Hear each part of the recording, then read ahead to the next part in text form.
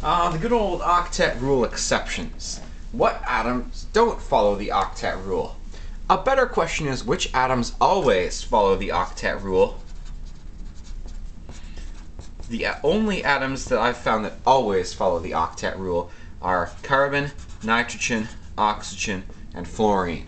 Maybe neon, but neon doesn't bond very often, so these are the ones you really have to remember. Everything else is basically an exception.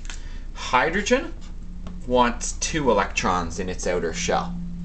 See, here's a hydrogen in a water. Hydrogen's happy with just the 2 electrons in the bond, and you're good to go. Lithium is also happy with 2 electrons. LiF, which is actually ionic, so I shouldn't have drawn it this way, but that lithium is happy with 2 bonds there as well. Or sorry, 2 electrons in the shared bond. Beryllium is happy with 4. BeF2 is a common example of that. Be is happy with just the 2 bonds, and that's it. That makes 4 electrons. Boron is happy with 6. Actually, BF3 is the common one for that. I guess we use F a lot. Boron is happy here with just its 3 bonds. And Al is basically the exact same as B. You'll notice Al and B are in the same column, and so they react in the same way in terms of how many electrons they want in their valence shell.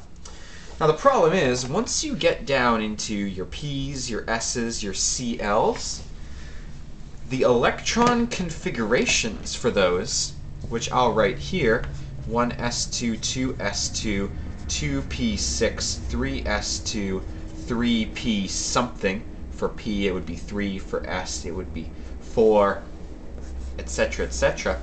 Once you get into the 3rd row, there's another shell another subshell available to it. If you kept going here, you would end up with some 4s's, and there's also a 3d shell.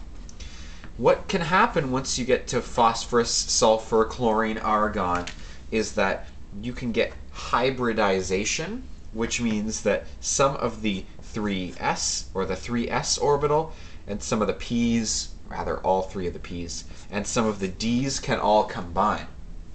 It's called Sp3d2 hybridization, and what it really means is that instead of there being